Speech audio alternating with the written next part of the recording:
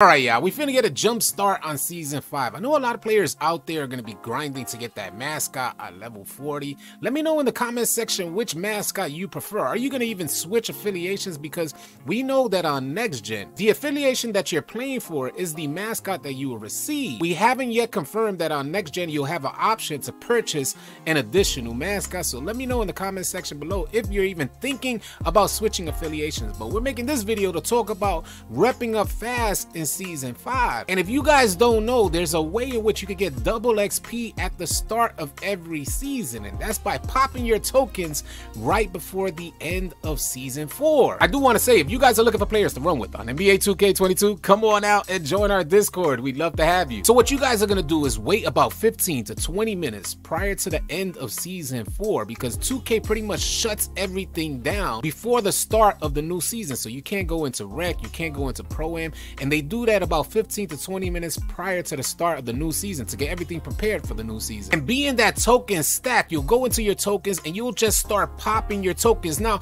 I do want to mention one other thing that I just recently noticed. A lot of players for hitting Legend, as you guys see at the very top, I hit Legend in Season 4. So I was supposed to receive 10 additional 30-minute tokens, which I don't have. As you guys see, it says 0 under the 30-minute tokens, but the homie AllCity HD sent me an image of his 10 additional tokens that he received for hitting Legend. So I don't know if there's a glitch. You guys let me know what you think in the comment section below. As you guys see in the image from AllCity HD, those 10 XP tokens are available for him, but they're not available for me. And I know a lot of you guys are saying, well, did you claim your prize? And just to confirm, I want to show you guys that I actually did claim my prize already. We'll go into equipment here and you go into special 40 and you see I have the bird equipped there. But going back into XP tokens, what you want to do is just pop all those tokens. Those tokens will stack and the time will be accumulated and they'll lead into the new season. And I highly recommend that you take that into Rec, because Rec gives you a ton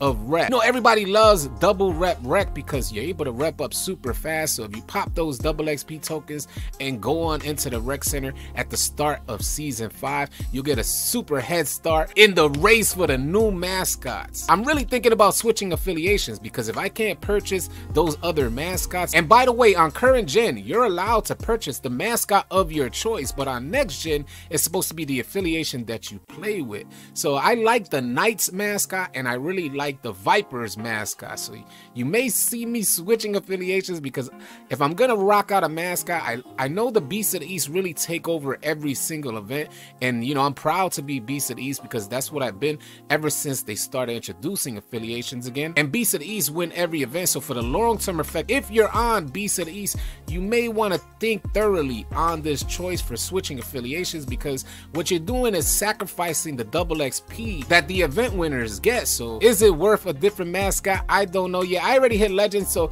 and it's so easy to hit level 40 in each season. I know I won't have a problem hitting level 40, so I think I may really go on over to the Knights or the Vipers. Y'all stay tuned on the channel to see which affiliation I choose. I will be doing an affiliation change on live stream. If you guys are interested in that, you can catch us on our live stream. We've been running a lot of Pro-Am, so we would love to have you guys come on out and see our Pro-Am gameplay. In Season 5, we are taking over the Pro-Am scene. Hopefully you guys found this video helpful and or informative, and if you did, please consider dropping a like on the video.